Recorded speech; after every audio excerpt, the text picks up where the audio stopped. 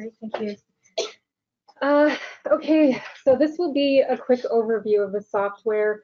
It's impossible to encapsulate it all in a 20-minute presentation, but what I want to do is give you a bit of context and a sense of what it can do.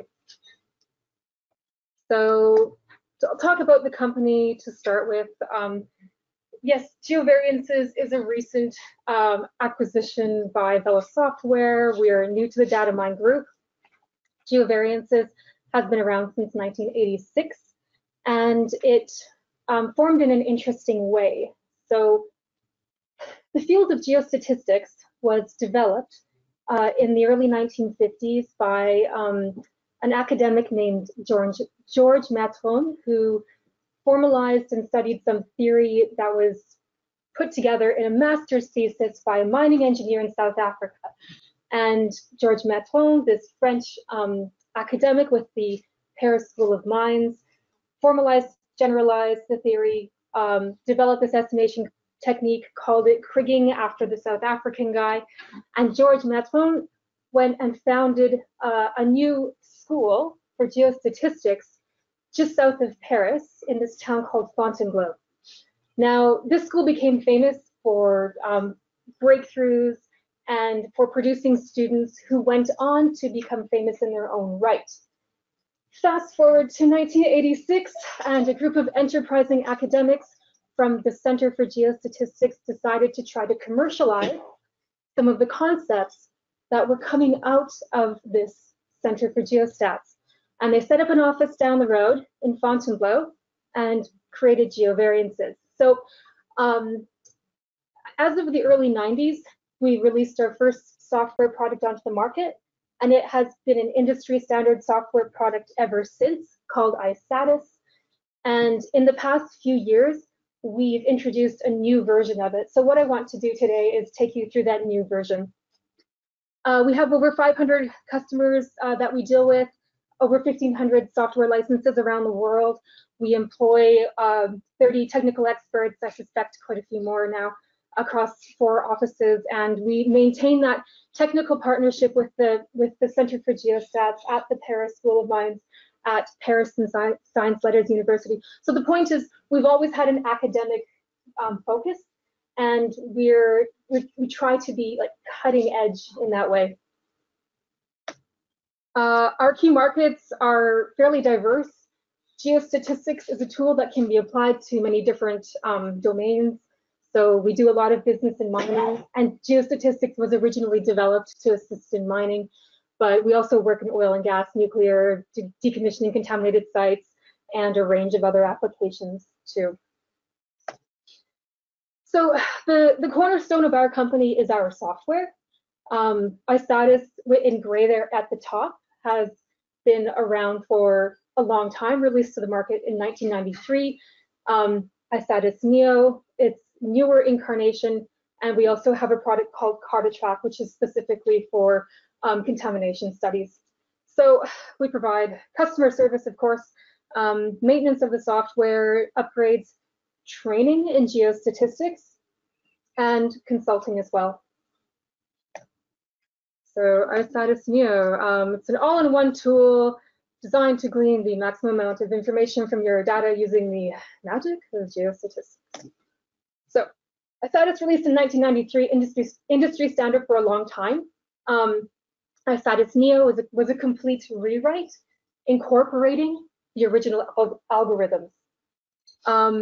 Isatis.neo is Windows native, so you don't need any kind of an emulator, has an improved interface, which is good.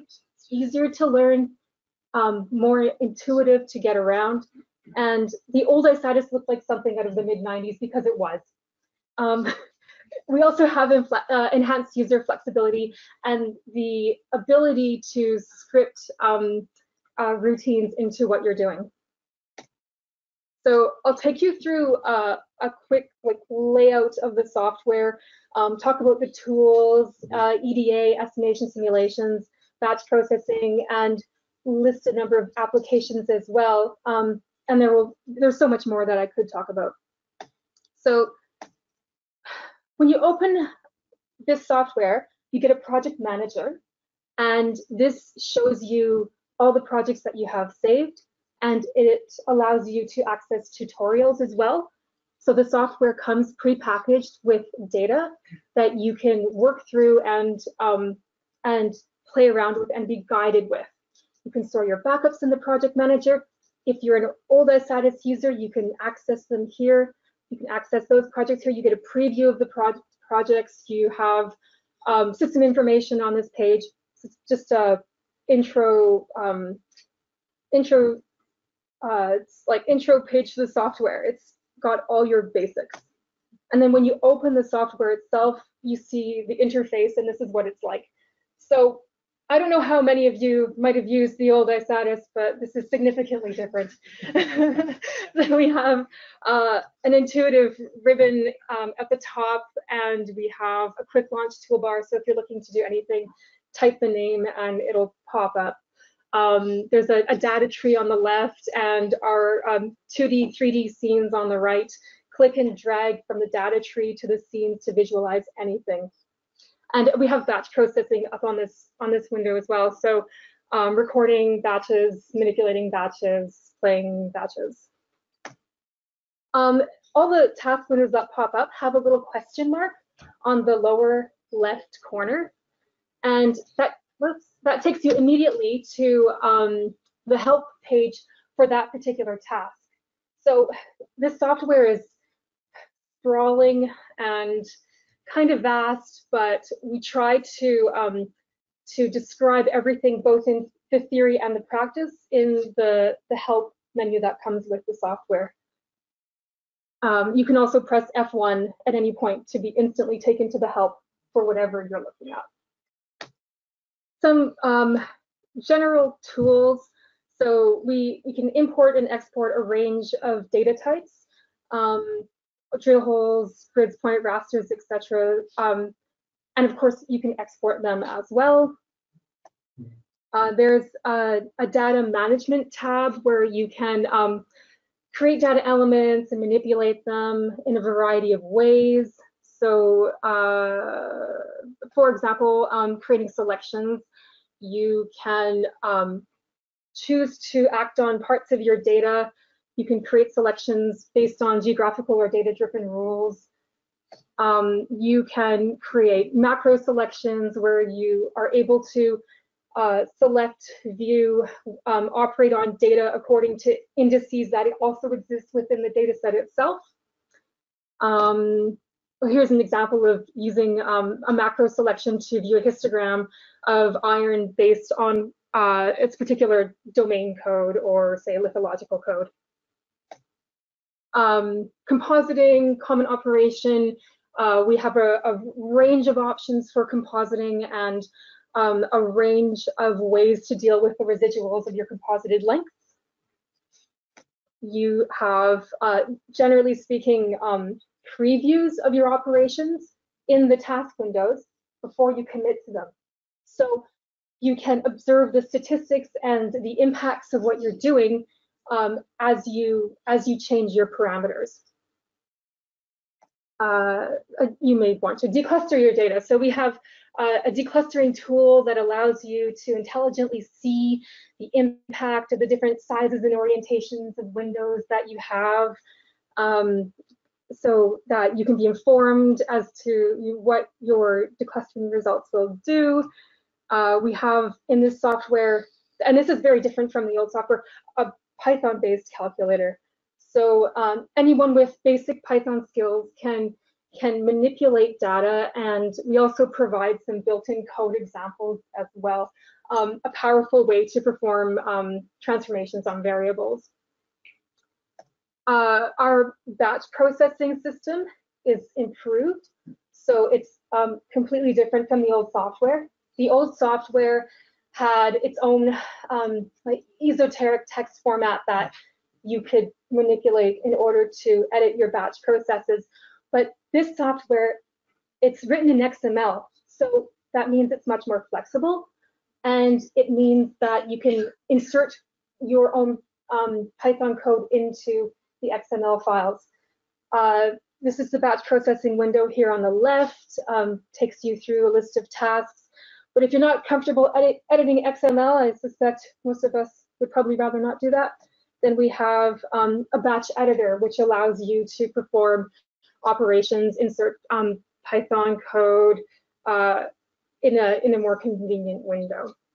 So the idea with the batch processes, we wanted to make something that was as flexible and powerful as possible. The software comes with a built-in reporting tab, and any graphic that you have, any statistics, anything, you can usually click a button and it will send it to this reporting screen. So what this is a built-in word processor, and it allows you to collect your outputs as you work along, annotate them. You can export the report as a standalone document, or you can copy paste from it into whatever you happen to be working on. Our exploratory data analysis EDA window. So this is the place where one performs variography and Gaussian transforms and views their data in a variety of different ways. So the idea is you can drag and drop from the data tree into any one of these options. Your results immediately pop up. And you have like detailed manipulation on the right. Basically once you've established your variography, you save it all as a geostatistical set, and this geoset gets referenced in other operations of the software. In the EDA window, the graphics are linked. So if you want to highlight a number of samples, you can see them highlighted in other visualizations as well at the same time. And of course, you can create masks based on this, inverse masks, other rules you can mask by, of course. So with the variography, you will be presented when you first want to perform variography on a variable. You will be presented with default modeled curves and a default experimental variogram. You can use the interactive variogram map to try to modify your experimental variogram parameters, or you can edit them with text, of course. And when you want to fit your model to the experimental variogram, you can do it manually or click drag to get the fit exactly how you want it to be. And of course, we don't just work in variograms. We have a variety of representations of variability across space that we use. So when you've done your estimation, you will then move on. Sorry, when you've done your variography, you will move on to estimation. Kriging methods, pointer block, raw Gaussian or residual variables can be krigged. You have a number of parameters that you can specify as you work through the window. We try to make this as comprehensive as possible. And when you create your outputs, you also have many options to choose from.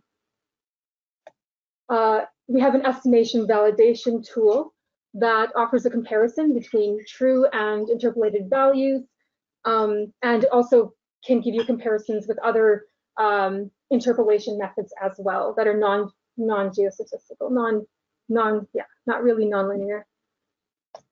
And so we have a sample clustering tool with domain modeling. Sample clustering, hierarchical clustering allows you to intelligently categorize data, and then you can observe those categories according to a variety of parameters. We have our simulations tool.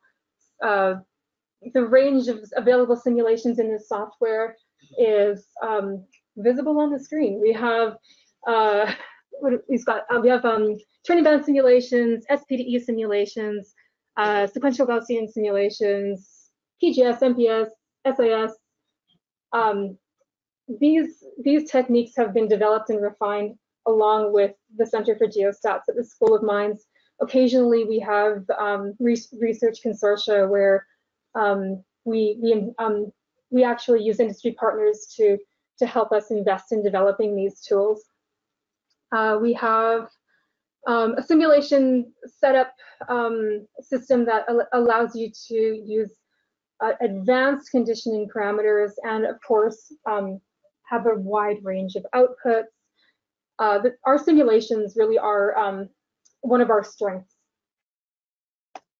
And of course, the software is set up so that you can easily visualize a large number of realizations.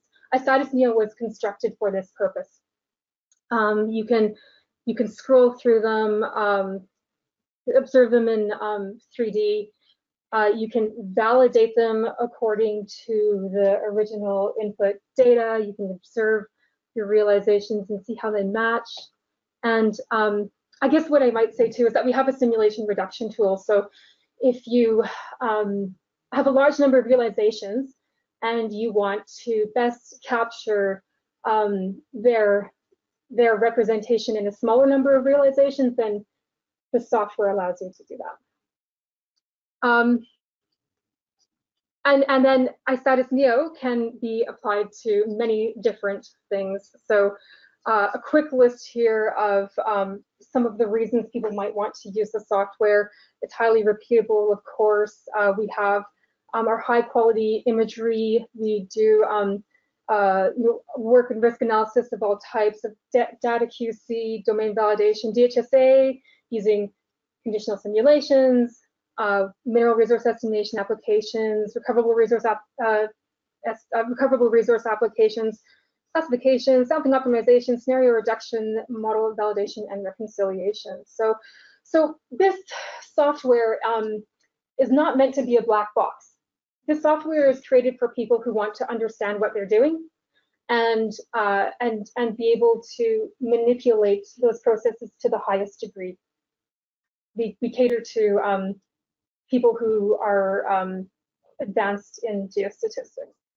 But having said that, the software is designed to be easy to learn and accessible by people and clearly explained. So we also offer training in geostatistics, and it's quite common for people to come to us and ask to be trained up in these methods. We also offer some longer term training in association with this Paris School of Mines.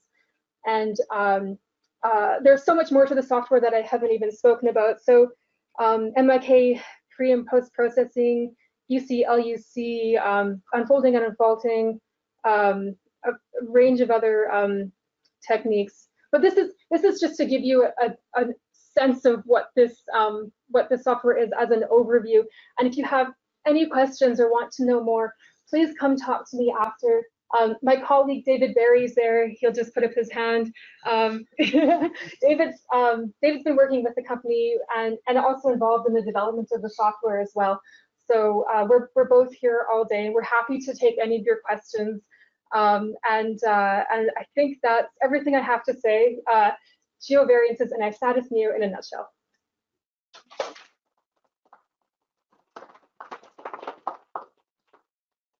Any questions?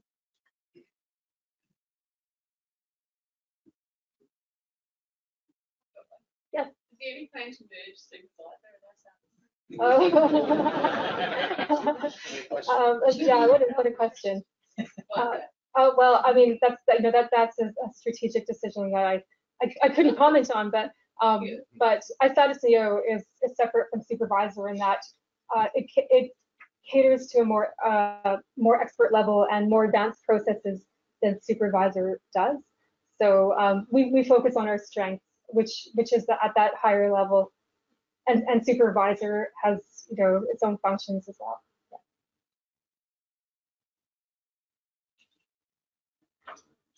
Okay, thank you very much.